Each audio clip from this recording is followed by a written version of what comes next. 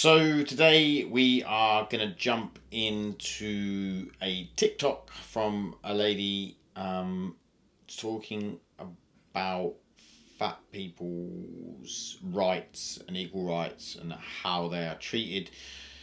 This is she's American, so it's an American's point of view, so I don't know everything that goes on in America, but I will just give my point of view as I see it from what she's saying.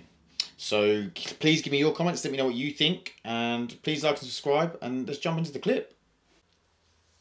The idea that fat people are promoting obesity is nonsense. Promoting obesity is not a real thing and it never has been. There are no multi-million-dollar marketing campaigns telling thin people to get fat quick, or a $72.7 billion weight gain industry in the United States alone, or government-funded initiatives aimed at eliminating the existence of thin people, or messages to thin people that if they could never be fat, then their life isn't worth living. But all of those things do exist in reverse for fat people. The entire concept of promoting obesity is a myth that's used to silence fat people when we advocate for the basic human rights we're so often denied, like equal access to health insurance, life insurance, medical care, employment, education, travel, clothing, or just basic happiness and freedom from living in shame and abuse. The only things we are promoting are kindness, respect, and equality. Fat people have always deserved equal rights and ethical treatment. The only difference is that now we're saying that out loud.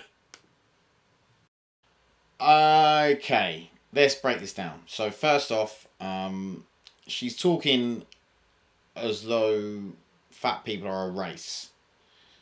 So, like, she said in part of that about the government trying to wipe out thin people. It's not genocide. They're not trying to kill you. They're trying to make you thinner or less fat. So she then goes on to talk about, so that whole first bit was all about how the government and there's these big weight loss programs and the government are trying to make everyone slimmer and everything else. I think there's a reason behind that, which we'll get to in a second. She then goes on to say about the fact of medical care and health insurance, and they're not treated the same as thin people. Well, this is sort of the same reason that we have at the beginning, because as we know, it's scientific fact that people that are overweight have more health problems in general. They have more health problems, they need more medical care, they need more treatment, so therefore their insurance would be different. The same as if someone had some other problem. You know, maybe they smoke, for instance. Their health insurance will be more because they smoke, which then inherently causes health issues. That's just, you know, the same probably with someone that drinks way too much alcohol.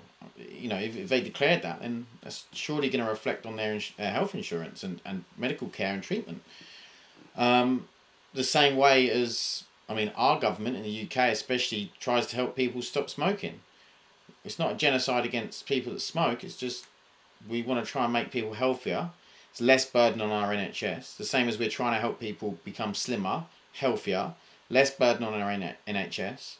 And hopefully, you know, it's great if people that are overweight are happy within themselves. You know, mental health's very important. But I think I've found in my brief history on this earth, in my experience, that people that are overweight are generally not happy about it.